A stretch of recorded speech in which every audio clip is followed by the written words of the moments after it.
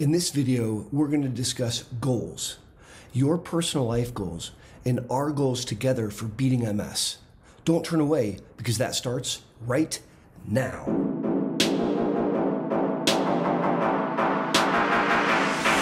Hey! Howdy! Thanks for learning about MS with me, Aaron Boster. I'm the founder of the Boster Center for Multiple Sclerosis, where we care for families impacted by MS from around the globe. Both in office and on telemedicine, we accept all major insurance carriers, and we're currently actively enrolling for clinical trials. Today, I want to talk to you about goal setting. When we meet in clinic to game out how to beat multiple sclerosis, part of that involves starting an MS drug. But I think it's foolish to begin the conversation talking about picking a medicine. It makes a lot more sense to me to go back a couple steps and start with goal setting. And in specific, there's two sets of goals I think we need to discuss. The first are your long-term personal goals. Now, I can't tell you what those are. Only you know deep inside what those goals are. And I'm going to challenge you or assign you a homework assignment to write down those long-term goals. What are they? Do you want to walk your daughter down the aisle on her wedding night? Do you want to finish your PhD? Or do you want to get your master's degree? Do you want to obtain a certain position in your enterprise or company? Do you want to climb Monte Picchu? I need you to write those goals down on a piece of paper. And when I meet my patients in clinic, I ask them to read them to me. Why? Because as we move forward in time, you will have MS the whole time. It's a disease that you're going to die with, not from.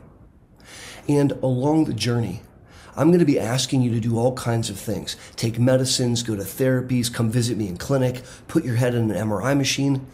And you're not going to agree to do it because I'm so charismatic. You're going to do it because you understand that we're a team and that together we're trying to help you achieve your life goals. And we're trying to ensure that MS doesn't interfere. That's super important. And I really think that's where both of us need to start in our planning for taking a disease-modifying therapy. So, what are they? Write down your life goals. And if you're feeling brave, include one or two of them in the comments section below. I would love to read them, and so would the viewers on this channel. Now, once we've set some life goals in place, it's still not time to talk about taking a medicine. The next order of business is another set of goals to discuss. This time, the goals of treating your multiple sclerosis. And let me share with you my approach to this. I'm a proponent of NEDA, no evidence of disease activity. When I'm treating MS, it's my goal that we will have no attacks. It's my goal that we'll have no new spots on MRI. It's my goal that your exam does not change over time. And lastly, number 4, I want rates of brain volume loss to be normal. In other words, I want the rate at which your brain shrinks over time to be that of the healthy population and not sped up by MS. Those are 4 things, and so we refer to this as NEDA 4, no evidence of disease activity. Now, if you ask me, well, Aaron, what's the likelihood that we'll achieve that for the entire length of my disease? It's probably 0.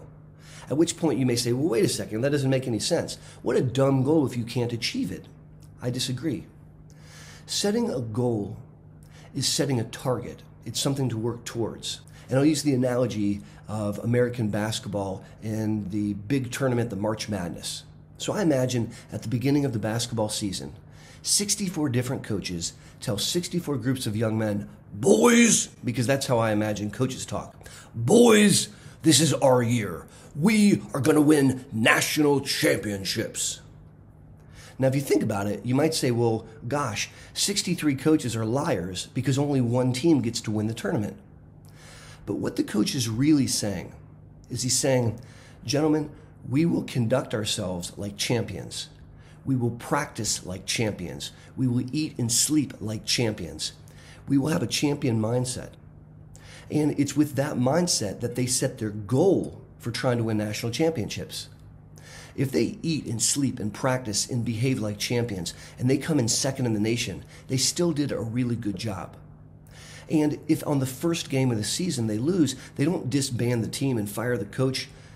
They reassess, they make some changes, and they re-up, and they start back again. Another way of thinking about netta is that giant sign in the factory that says days since last accident.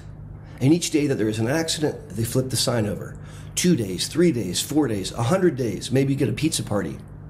Now, if on the 101st day there's an accident, they don't close the factory. They pause, they figure out what happened, they make some changes, and then they set it back to zero. The same thing applies when using netta as a target. The reason I like netta is because it's quantifiable. Did you have an attack? Did you have new spots on your MRI? When I do neurotesting, has it progressed or gotten worse from the last time I examined you or the last time I ran you through the MS Olympics with the PEG test and the walking and the so on and so forth? When we use a volumetric analysis on your MRI, do we notice that the rate that your brain is shrinking is that of a healthy control, or is it accelerated? These are things that we can quantify so we can identify if we're hitting the target or not.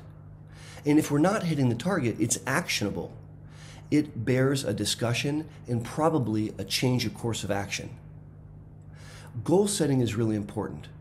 And it's my strong opinion that you start with your life goals, and then you start with setting realistic goals for what you're trying to accomplish in MS. If you'd like to learn more about MS treatment philosophy, click the playlist that's on your screen right now.